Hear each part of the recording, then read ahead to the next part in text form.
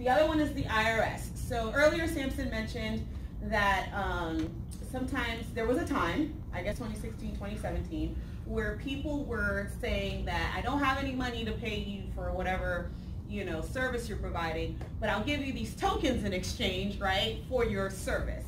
And so the IRS's position is that income can be derived from any source, right?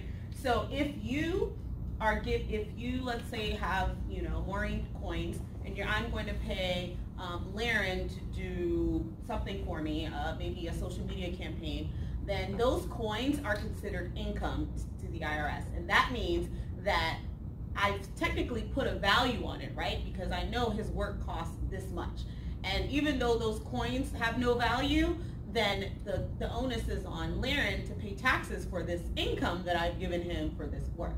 So a lot of times people are like, oh, well, you don't have to pay taxes because it's a coin, or you don't have to pay taxes because it's not cash, it's not money. But there's value to it. So in the IRS's position, then that is income that tax has to be paid on.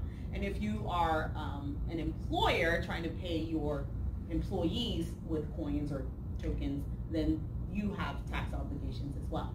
Another thing with the IRS is they consider, initially they considered virtual currencies as property, right? So that means that the property can increase, gain, right, or lose value, which is a loss. And so the IRS to this day continues to issue notices reminding people that they should be claiming these different cryptocurrencies on their tax returns. A few years ago, the IRS, through the Department of Justice, tried to subpoena Coinbase, which is a very large crypto exchange, asking them to give them records of all the people who had made $20,000 or more. So obviously Coinbase, you know, disputed that, and they appealed, and they went to court for almost 2 years. And finally, the judge decided that they should give some information, but not as many accounts as they initially asked for. But they still had to give away like information for 14,000 accounts. So the IRS is like, okay, we have all this information, all these different accounts. And then I think by March of the following year during the tax season, only like 800 people had claimed cryptos on their tax returns. They're like, wait, something's not right. So then they sent out another notice reminding people that if you are transacting with cryptocurrencies, whether for property purposes or because you're earning income through these coins, you do have to let the IRS know and claim them on your tax returns. And the last one is consumer protection. So, and this I think applies to all types of businesses, in the sense that if you are offering something to someone that doesn't necessarily exist yet, then you're required to provide it to that person within a reasonable time.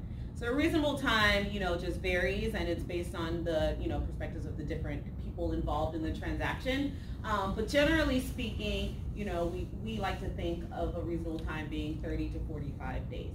A lot of these ICO campaigns, people were saying that, at some point we would offer these, we would give you these tokens that you purchased, or you would be able to use them in some sort of an ecosystem, but then it never really existed. And so that is something that you have to be mindful of.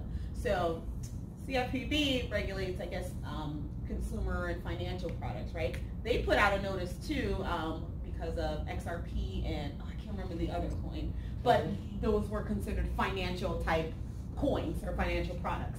So I know that for a long time people were really focused on what the SEC was saying about investments and securities and all that, but we also have to take into consideration all of the other regulatory bodies that also come into play when you're talking about raising money from people, raising money from people, the taxes you have to pay, etc. Now, just generally speaking, if you are raising capital for a business, that's not taxable income. The capital infusion is not considered income, so you won't get taxed on that. But anything